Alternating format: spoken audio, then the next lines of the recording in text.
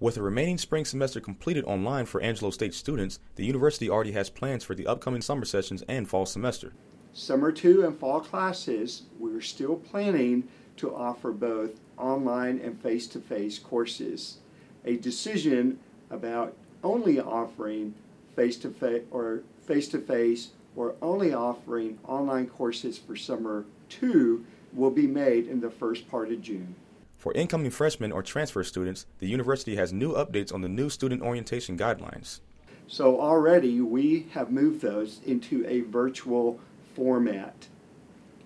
We will bring students in August so that they can begin classes in the fall semester. The university has also provided ways to check on returning students during these tough times.